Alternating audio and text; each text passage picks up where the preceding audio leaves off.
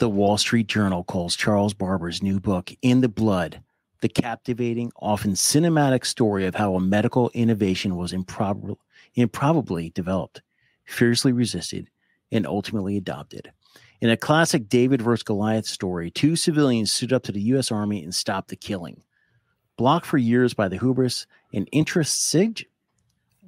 I'm going to just take out that part and then go with the beginning. I can't say that word. Intransigence. Intransigence. Some doctor I am. Okay, 1, 2, 3, 4, 5. Bart, Charlie, welcome to the show. Welcome to the Protectors. We're here to talk about the book In the Blood. I'm super excited about this because I think I've kind of been along the lines for the past 30 years following the inception of the QuikClot from, the beginning until it got accepted by the military. Well, first rejected, but then slowly getting accepted. But this is a must-read book, In the Blood. Let's talk about it.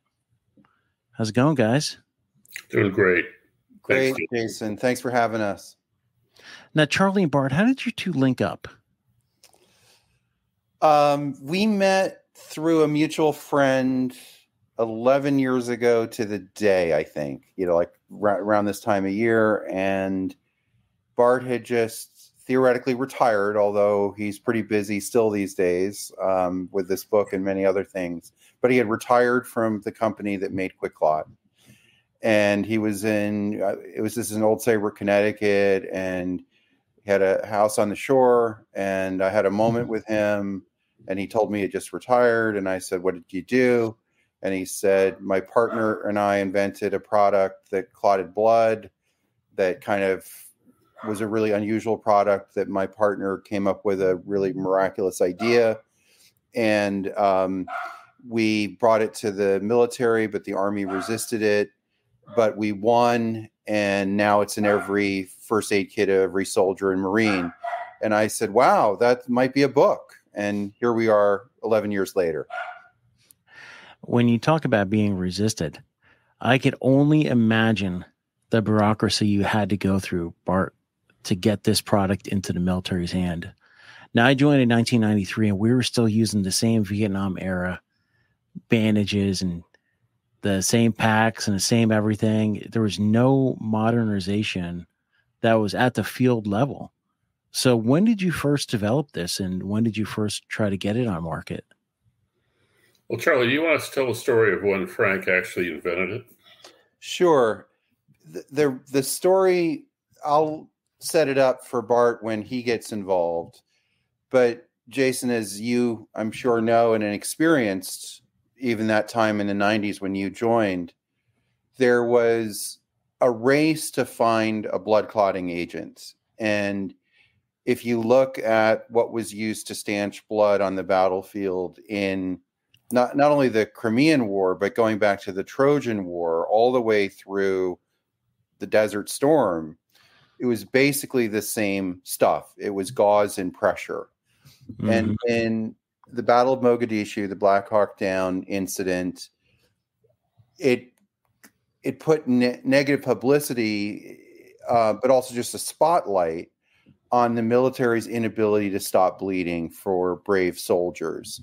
The climax of Black Hawk Down, the movie and the book, is a Corporal Jamie Smith bleeding out, and the medic, he can't get evacuated because there's too much fire, and he bleeds out over hours.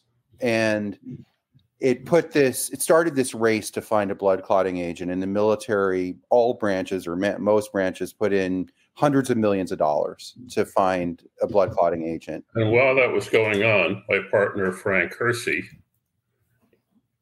long prior to it, in fact, what was the year, Charlie? 83. 1983, my partner, who is a bit of a rare bird. He is a genius.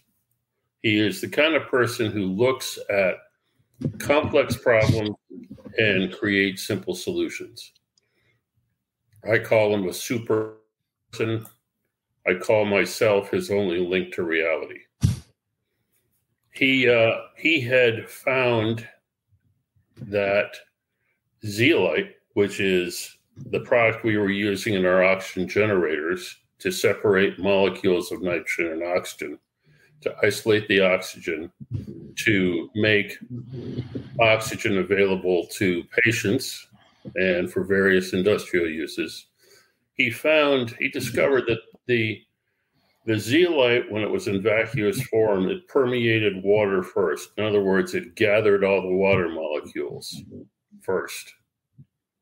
And it left the platelet molecules. This was his belief, because the platelet molecules are very physically large, complex molecules.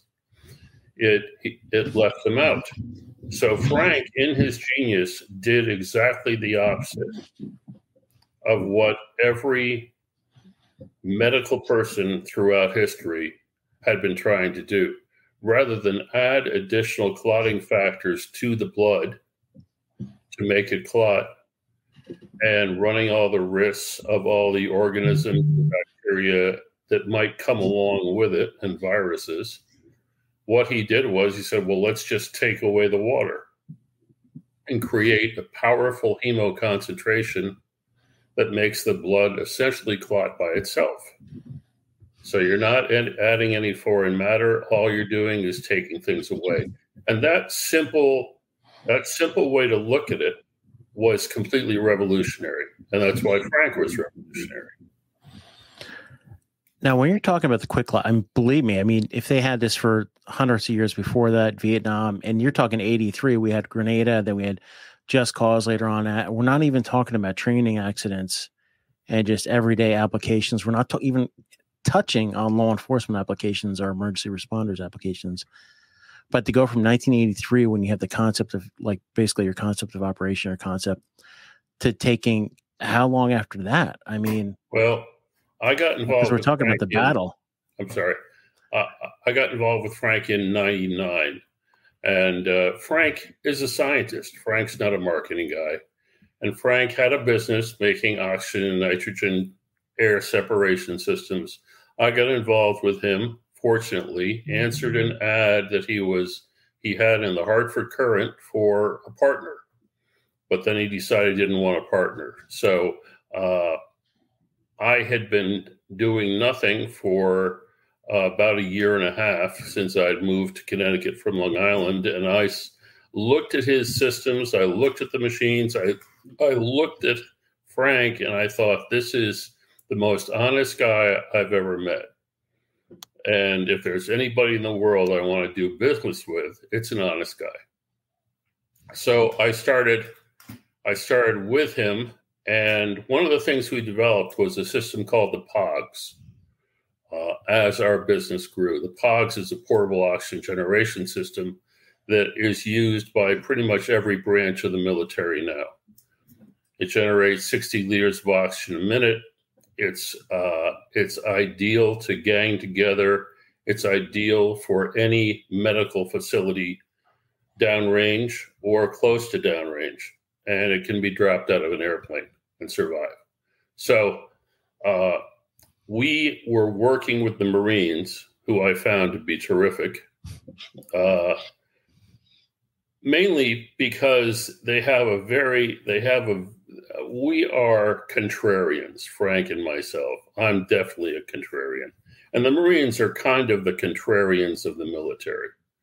Now, being special forces, the special forces guy are the smarter contrarians of the military.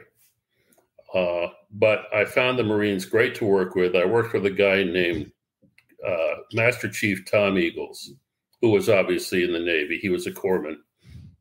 He had served 6 tours in Vietnam, and when he passed away, he was the most highly decorated Vietnam corpsman in the history of the war. He had, is it 4?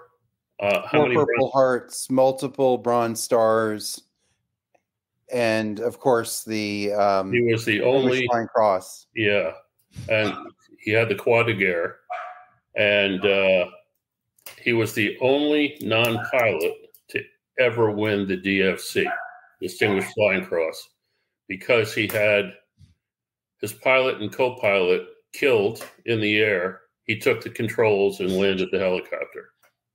So this guy is just Superman, and highly, highly respected. And he was essentially the head of medical for the Marine Corps. And I was working with him on the POGs, and we developed a pretty good personal relationship. And I was talking with him, and he said, well, that his responsibility was to create a new IFAC. That was his long-range responsibility. Along the way, we were talking, and he said, I've had a crummy day. The brass is on my ass because we have to find a blood clotting product, and it's never going to happen. They've been trying for 1 million years, and they'll never find anything that really works. But there's a test coming up that I've got to help administer. It's going to happen at Bethesda. And I said, Tom, we have a blood clotting product. And he said to me, Bart, you're a good guy. I like you. Don't be one of those contractors that just goes to make the cash. That's not who I am, or it's not who I would ever be. I'd like 5 minutes in a closed room with each one of those guys. I actually nearly had it once, but that's another story. I said, Tom, we've got the product. I don't even know if it works for sure, but we have it. About 3 days later, Tom called me back and said, one of the products dropped out. We've got to fill in with another product. You want to send your stuff? So I went to Frank. We pulled out we actually went to the barrel where we kept our zeolite. We pulled out a handful. We put it in a plastic bag. We nuked it so it would be vacuumed. It would create a vacuum, wrapped it up, and sent it to Bethesda. I was invited to come down to talk about the protocol. So no military medical experience, no medical experience. I walked into this meeting with probably 15 guys, the other products, who all had more initials after their name than are into the alphabet. And they're all bitching and moaning about the protocol. And they want to change the protocol. And I sat there for an hour and a half listening to each guy trying to change the protocol to fit their product. And it finally came. I was the last product. So Commander Joe DeCorda, Lieutenant Commander Joe DeCorda, amazing guy, helped us a lot, said to me, I'd never met him before, but he said, okay, what about QuikClot? What do you guys think of the protocol? I said the only thing that any logical person would say. I said, I don't know a single warrior who's able to choose the way he's going to be wounded. So throw whatever you have at it and let's see if it works. And they set up the testing. They tested 6 pigs. I watched one test, and our product performed very well. I then left. About 2 weeks later, I got a call from Hassan Alam, Dr. Hassan Alam, who was the guy from Mass General who ran the test. And his exact words were, you've got quite a product there. Charlie, what were the exact words? You're the guy with the memory. You've got a historic product. You've got an historic product there. And at the same time, he sent me an email with a bar graph. I'm not a bar graph guy. I'm not a graph guy. I looked at it, and there were all the other products that were being tested listed. And there was a blank space where our product was. And I said, what happened? Did our product, there's no bar for our product. And he said, you have to look at the left side. That's the number of pigs that bled out and died. You were the only product that had no pig bleed out and die. In fact, the next best product in performance was cotton gauze. So it all began from there. The Marines helped us. The Commandant of the Marine Corps sent a letter to the FDA. We submitted our application, which the bleeding head of the FDA walked me through the application, told me exactly what to put on the application. We sent it in, and 3 weeks later, we were cleared. And a week later, we were on the battlefield. We were downrange on the field with the Marines. Now, while all this was going on, am I going too far here, or should I? No, keep going. I'm ready to find out what's going on, because I want to know how the Marines. Yeah, let's get it in there. Warfighters, they're fighting the fight. Marines were terrific. They grabbed a hold of it and they ran with it, and their attitude was, let's get it in the right hands right now.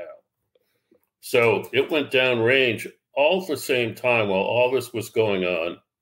After Mogadishu, there was a surgeon named John Holcomb. Colonel John, he was a full bird colonel. He was a surgeon at Mogadishu, as I said, and he had a rough time. But he was awarded highly for being there, and his stock was very high. He moved up very quickly. He became the head of the Institute for Surgical Research, which is essentially the research arm of the Army. He found a product working with the Red Cross that was called the Red Cross bandage that used a thrombin base, and it was the classic Army thing where they said it was ready long before it was ready. It never even made it to Fayetteville. It never got into the hands of the soft guys. It kept getting delayed. But while it was being delayed, it was promised. And suddenly from $100 an application, it went to $10,000 an application. But meanwhile, I went to my first military trauma conference, ATAC, in Florida. And the first time I saw John Holcomb, he was receiving an award from the entire body for solving the problem of sanguination in the battlefield. So here he is. He's the head guy. He knows it all. He opens his mouth and it comes out a double blind study. Everybody believes it. The only problem was he didn't have the answer. And it was one of those things where you've already been given the cup for winning the race, but you're only halfway down the course. Mm-hmm. So he started to grope. He found another product that was ironically from a company that was started and operated by an old colleague of his at ISR, another full bird colonel, and another group of colonels investing in it who were also military medical people. It used shrimp shells. It extracted the product, the chitosan, from shrimp shells. They made it into a disc, and that was supposed to stop bleeding. Well, in the lab, it worked perfectly. But meanwhile, this is a real-life scenario in a real-life environment.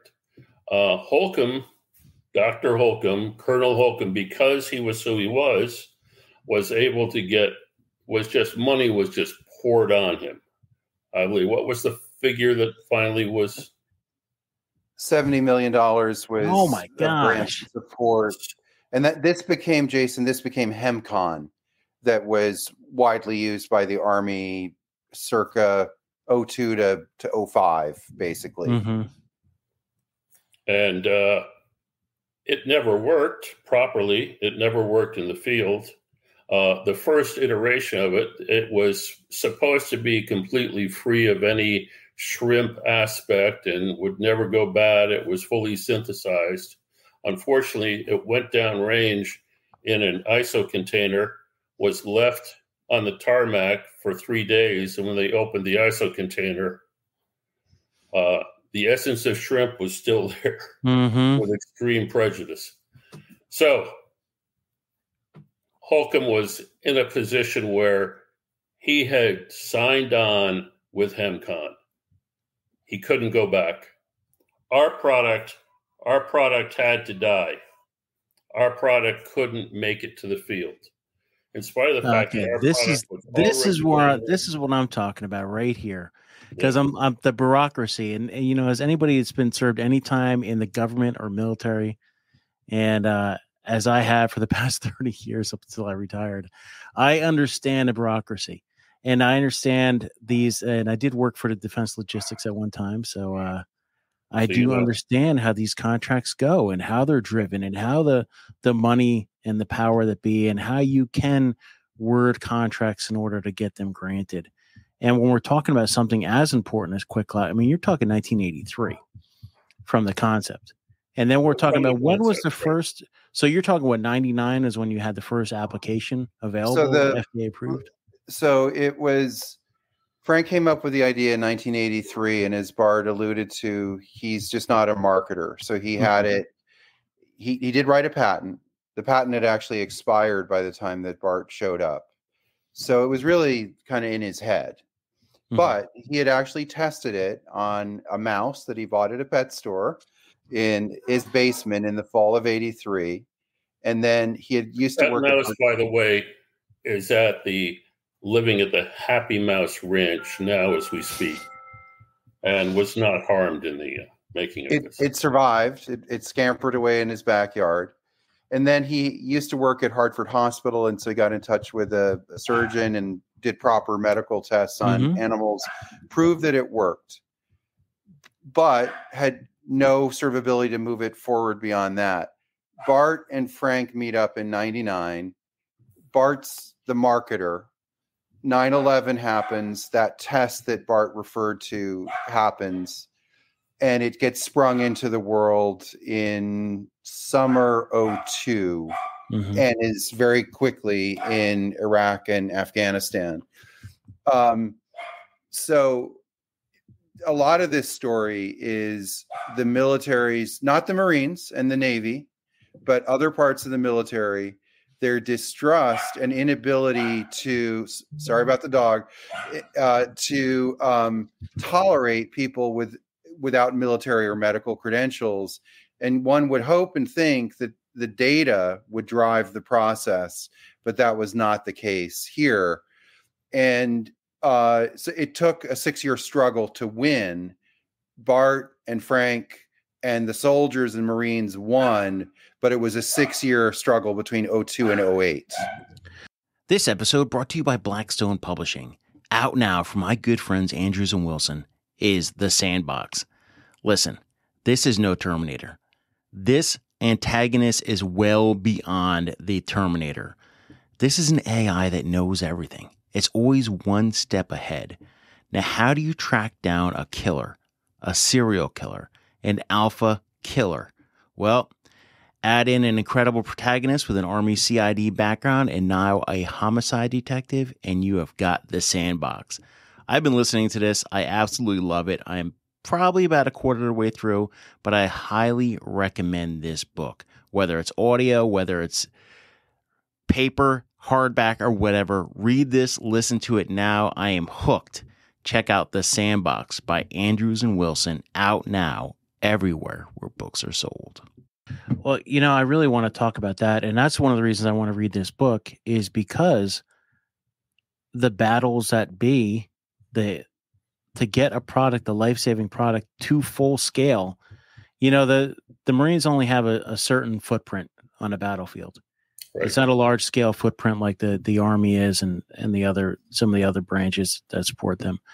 But to get it into everybody's individual first aid kit, to get it onto their body, to where they could, save life and limb, to go from, we're talking back in, I deployed in 06, and we're talking about like any time frame between when the GWAT started is too long. Right. We were fielding everything and anything. I went from, like I said, the Cold War military into the wartime military, and we were still rolling around with Vietnam era stuff. Right. But I remember when I got my first kit to go overseas that they were throwing like Oakleys at us, new boots, new uniforms, new this, new that. Cool guy gear. But I want to see for one, tourniquets. The other thing is I want to see like QuikClot should have been on everybody's kit. And were you a Ranger? You were Special Forces, right? No, I was just infantry. I was attached to the Special Forces guy, but I was just a staffer. I wasn't anything special. Well, Special Forces pretty much has carte blanche. And I do have to say that Special Forces had it on the same day the Marines had it. Because, Special Forces just can take anything they want, buy anything they want, and no ramifications. Well, the ISR deemed that the product of choice was... Now, what's the ISR? Oh, that's the Institute of Surgical Research. That was the institute in San Antonio, Texas, that was running Army trauma medicine, and was so influential that had a great deal of influence over the whole of military trauma medicine, with the exception of the Marines Warfighting Laboratory and the Office of Naval Research. So, go ahead. Sorry. No, I was going to say, like, I remember the resistance to QuikClot too. I was like, and this is in the Army side. Some of the medics to the initial unit I was attached to were very hesitant because they're like, oh, you're going to get it in your eyes. People are going to go blind. They're going to this. And you almost wonder if there was like a false flag campaign because of like the military industrial complex of like trying to get certain products to certain people. And I'm, not to be a conspiracy theory, but you almost wonder if there was almost like a negative campaign for QuikClot. Well, or maybe it was just because I'm the guy that lived and was the victim of that campaign. And it brought me to my knees because I'll tell you straight up, Frank and I were in this when we realized we had a product that worked. From that moment on, our only goal was to get it into the hands of every warrior who stepped on a transport to go downrange. And we lived that every day. And our people who worked for us, 55 or 60 employees, all lived that every day too. To the point that we had a sign in our break room that said, whatever you're doing today, no matter what you're doing today, what you're really doing today is saving lives. And we were at it. We were just amazed that ISR and the power of ISR. John Holcomb was, in effect, the ad hoc head of medicine for the Army. The Surgeon General pretty much answered to him and did whatever he said because he could say, well, the research shows. And when somebody who's a researcher says the research shows, you listen to them. Well, not just somebody that says the research shows, especially if you're saying this to civilians and you have the bird on your collar, or you have whatever rank you're at a time. Right. And Jason, what the campaign was largely about was there were some drawbacks to the original QuikClot formulation. It was granular, so it could fly away in the desert. It could, in the intensity and the miraculousness of that absorption process of the water in the blood, it could cause heat in the surrounding tissue. Bart and Frank never denied that. But when Marines were faced with a risk-reward calculus of a serious wound in the battlefield versus a burn around the surrounding tissue, guess what they said?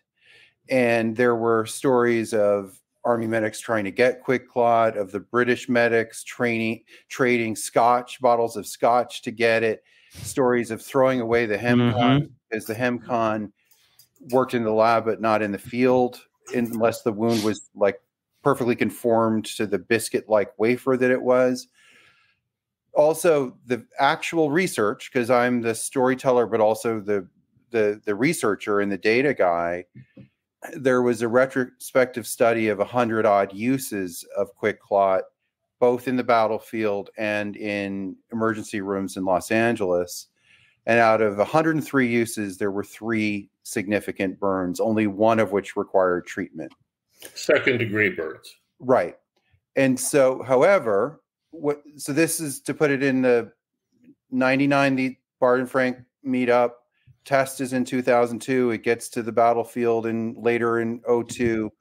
This war with the Army goes on between 2002 and 2008. Bart, and because Colonel Holcomb was controlling the research at ISR, they could arrange and do exactly what I talked about earlier about the protocol.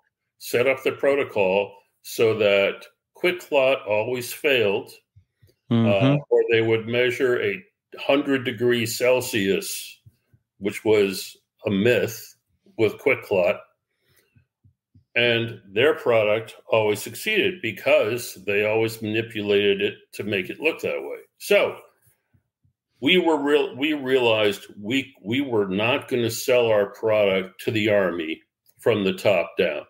And that's essentially the way to do it. Just like with the Marines, the procurement guys contact you, they give you an order, you provide a very large amount, it goes to a depot and sits there for too long, but eventually gets distributed. No, that wasn't going to stop us though. So what we did was we spent some time and we found out about impact cards. Yeah. Yep. Impact cards are credit cards with a $2,500 limit that every smaller unit has to get essentials. We had impact cards from individual units lined up buying QuikClot. So instead of 1 or 2 orders for 3 million units, we were selling individual units at $2,500 for as much as we could provide. Then we found out that wives and mothers, once they found out about our product, they were doing bake sales and fundraisers and everything they could to buy our product. So what we started doing was selling from the bottom up. I was at another ATAC conference, Army Trauma Conference, and that was the place where those who bought the story from Colonel Holcomb would tell me that I was a war profiteer, that I had no morality. But I was standing there, and a full bird came along from, I didn't know where he was from. Well, I kind of recognized the big red one. And he said, "Tell me about this." So I didn't know who he was, told him about it. He said, "Well, I'm the divisional surgeon, and I don't give a crap what the lab rats in Houston say. If this will save my guys' lives, I want it. We'll be ordering." And that was our big breakthrough. Then the divisional surgeons started ordering for their divisions. And that was sticking our head a little too far above the hedgerow.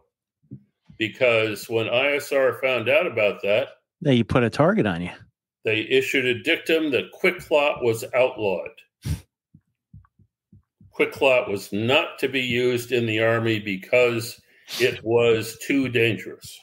And meanwhile, Jason, one of the stories in the book is a guy that's become a friend of ours, a lieutenant in the Army. Right after Thanksgiving 2005, he is in Iraq. The vehicle that he's in drives over a bomb. The 2 guys he's in with are killed instantly. He's thrown 150 feet. He loses. His name is Ryan Kuehls. He's currently a senior program officer for the Wounded Warrior Project in DC. And federal legislation has been named after him. a few years ago. He loses an arm and a leg. The medics have a hard time finding him. He gets thrown so far. He is given QuikClot, and it's one of the things that saves his life. But this is November 2005. This is when it is verboten by the Army. So I'm working on a follow-up article from the book. I'm trying to find the medic that treated him. How did he get that QuikClot?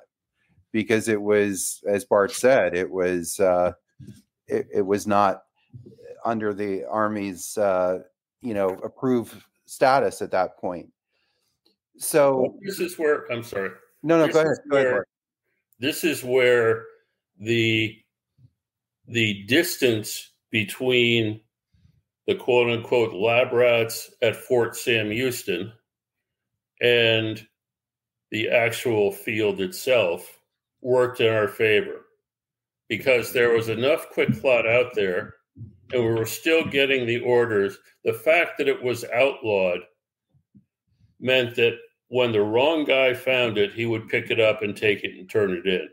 But as you know, there are a lot more right guys downrange than there are wrong guys.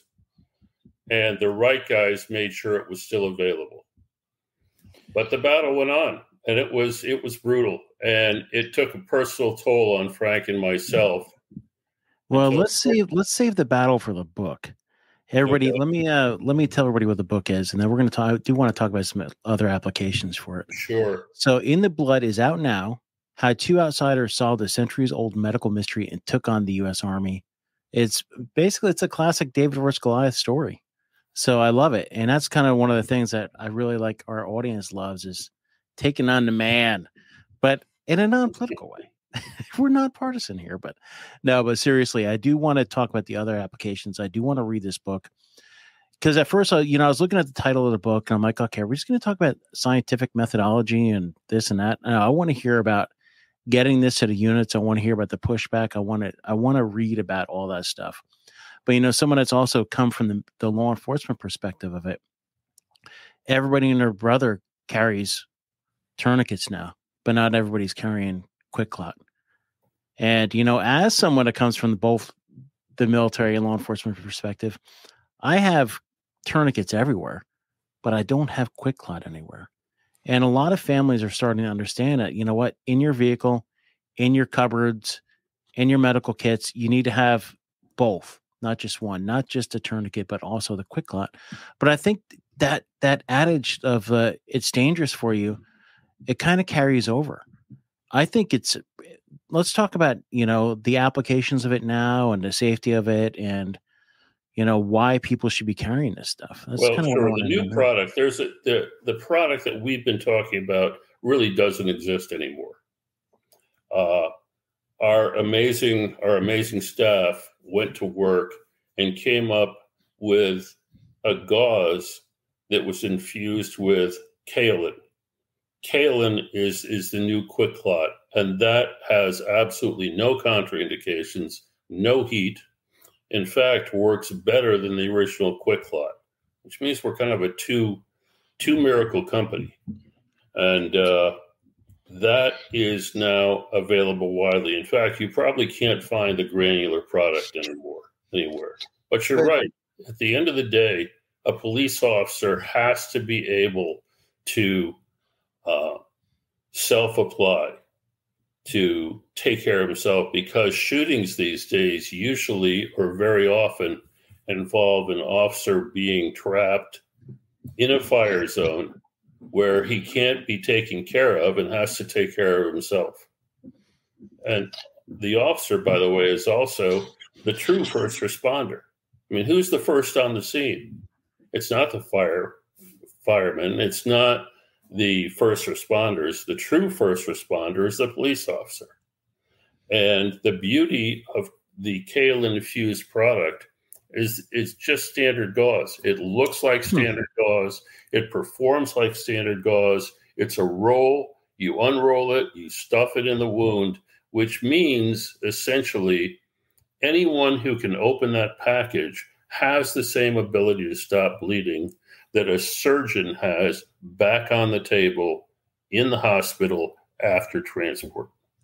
But I think, Jason, the tourniquets are omnipresent. QuikClot, if you look at just say the terrible mass shootings that plague our country, it's used at a minority of them. There's penetration, but it's a long way from being complete. And I think the talk about the first product and the exaggeration about the burning, even though that's years ago and completely solved. And then in the medical community, there's still a prejudice against what was deemed as a first responder, EMT, paramedic product. The fact is this could be used in the operating room, and it is, but it took years to get acceptance from the traditional medical community as well.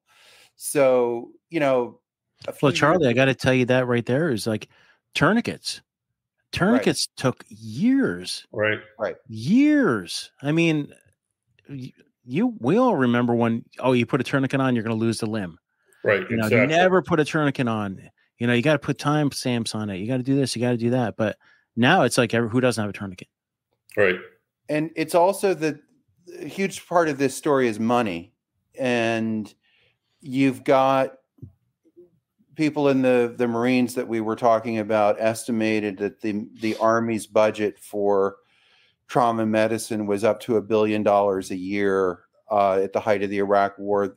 A lot of that was through special congressional dispensations, wasn't necessarily, official.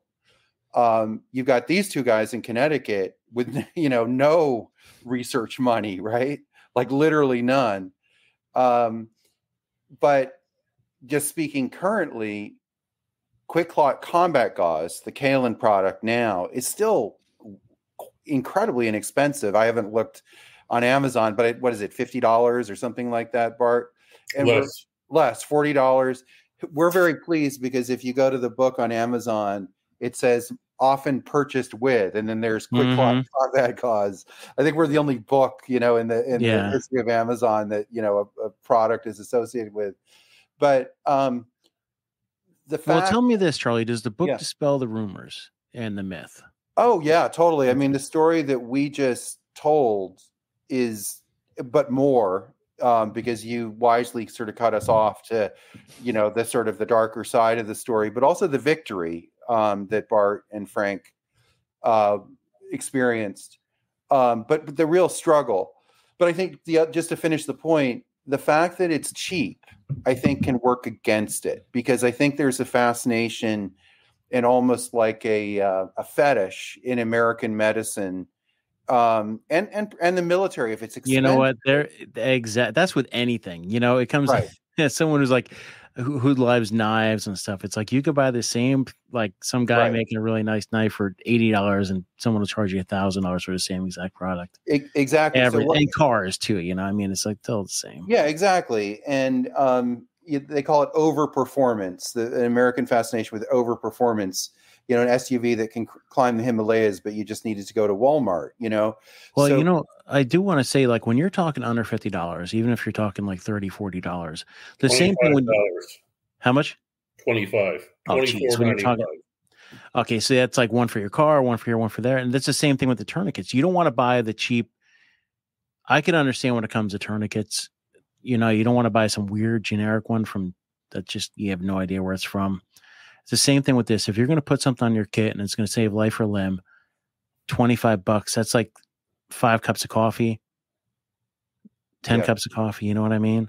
Yeah. It's like, if you're going to, and like to me, I do a lot of competitive shooting now, and I've seen almost all the people now, even though we're just on a flat range shooting all the time, there's tourniquets everywhere. It's the same thing with this. If you have the right kit, you could put it on there. It's not going to be heavy. It's not going to be crazy. It's just another awesome tool to have. Same thing with tourniquets. A lot of people are wearing, a lot of law enforcement are wearing like ankle holster type things. Well, now they're making ankle holsters where you can actually have one on one leg and one on the other, where you could have like a QuikClot. You could have this. So I'm really interested in this a lot. And I think the other thing that sort of there's still a prejudice against the product, but the company was sold for $500 million a couple of years ago. Bart and Frank had sold it 10 years before that. So it's a major product. Don't get us wrong, but given its life-saving potential, it should be everywhere. But I think also the simplicity, to go back to the beginning of the story, this guy in an industrial park in Connecticut, not part of any scientific community, working entirely alone, coming up with a simple idea. I call him the Ringo Starr of inventors. Instead of adding stuff to blood, to clot blood, which is everybody had done for millennia, centuries, let's just take something away, right? So addition by subtraction. And again, I think that the scientific community, leave alone the military community, is fascinated by complicated, nuclear stuff. This guy just came up with something utterly brilliant and simple. I say in the book that people have won the Nobel Prize for less.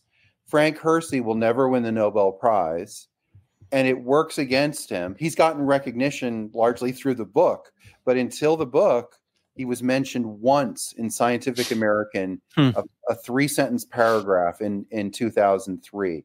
That was the only scientific recognition. You're a doctor. You can do one small thing and get 10 journal articles if you know how to position yourself. And so there's still, and part of the lesson of this is moving things forward so that the next Frank Hersey and Bart Gullong won't have to go through this effing 10-year struggle that cost them blood, psychological blood. And one of the morals of the story is follow the data, right? And the other part of the story is let's not repeat history. This is the Wright brothers story in 2002. The Wright brothers, the story. They were high school grads. They were bicycle makers. They were practical makers. They weren't theorists, but they did something that worked. But if you really dig into the story, it was years after Kitty Hawk that they got the contract. It was something like 7 years later. They were shut out by the establishment in DC. They were about to get a contract from the French military, and finally, the Department of Defense gave them a contract. It's literally like the same sort of time frame. It was like 8 to 10 years. So we see them as heroes, and but they were written off even after Kitty Hawk. So we've got to move the football down the field a little bit better. And working with Bart, we worked so closely over the last 3 years and continue to work together. We've become very good friends. His mantra was, it wasn't easy to write the book, tons of research. I interviewed him 100 times. I think he counted every minute. But one of our touchstones was, let's make it easier for the next Frank Hersey, that they don't have to go through this again. And the book has gotten out there. So I think we may contribute to that. I like the blueprint idea of this book. I like the idea of it's not just for this application, but there are a lot of people that have really great ideas. One thing about the Army is they teach you in the beginning when you're young is keep it simple, stupid. But then I think they lose that along the way. Then it seems like at the end of career, people are like, well, let's be as complicated as possible and put our own spin on everything, and you kind of lose concept of it. I really appreciate you guys coming on, and I really looking forward to reading this book and getting a message out there. It's our pleasure. My pleasure. Absolutely. Every opportunity to get QuikClot into another set of hands is another opportunity for it to save a life. Thanks so much for having us, Jason. We really appreciate it.